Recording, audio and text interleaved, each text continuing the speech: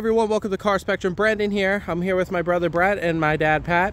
And this video is to introduce my brother's newest purchase. It's a 1990 Corvette that he got for about $6,500. If you guys remember, he bought that 1987 Vet a few months ago for $5 grand. But he winded up finding this car that was in way nicer shape and ended up selling that Vet. He's also a bigger fan of the 1990 interior lift, so that's why he went with this car.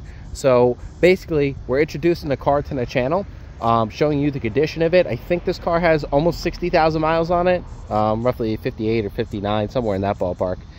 And we wanted to introduce the car to the channel and also show you the differences between a 1990 Corvette and a 1989 Corvette.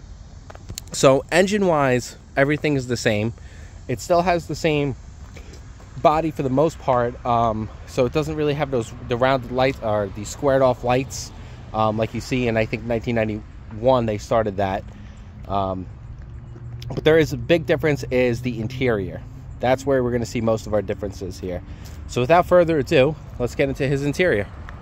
So as you can see here, the interior is way different than my 1990 than my 1989 Corvette interior. Very, very different. We're going to cut to my car's interior so you guys could just see the difference right there. All right, guys, just look how big of a difference it is. I know my car is a little bit messy in here. I apologize about that. I have all the digital gauges here, very flat look across.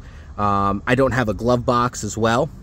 So let's get back into his car so we could really point out the differences, because we already went through my car. You guys know what this looks like already.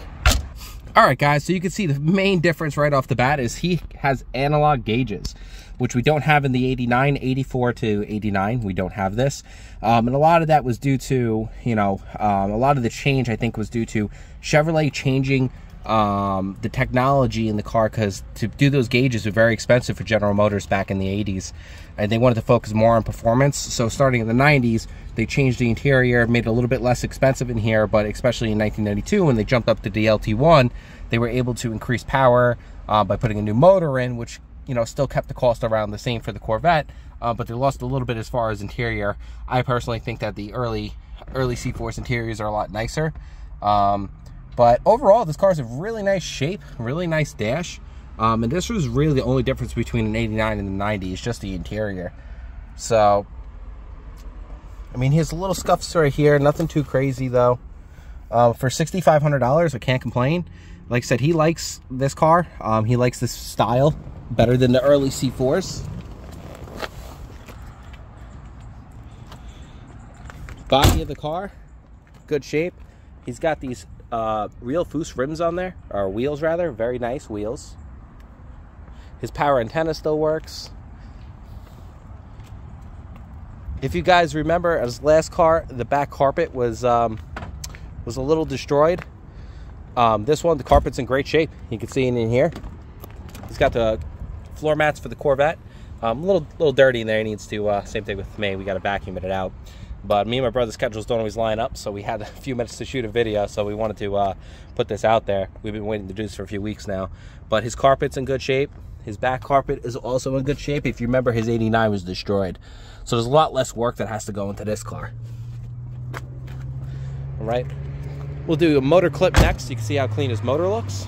All right, guys. So we're back with his motor. This is the same thing. It's a 350 TPI. Did not go to the LT1 yet. A lot of people like the LT1, but the LT1 also comes with the treacherous OptiSpark, which a lot of people don't like. TPIs don't have that yet. So, very clean motor. It's at about 60,000 miles on it. He's missing the cap over here. We're going to try to buy it. That goes over that over there. Otherwise, car's in pretty good shape. We got to do that cutout for the air box so you can get some more airflow in there. It's a little bit of a performance mod for these TPI motors.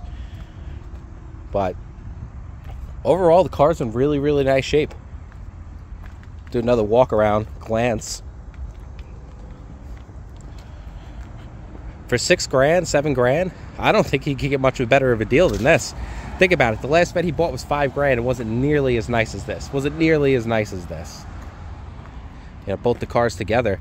Again, outside body-wise, nothing changed. Looks the same. I think in 1992 is when they changed the body type to give it that little bit of a facelift.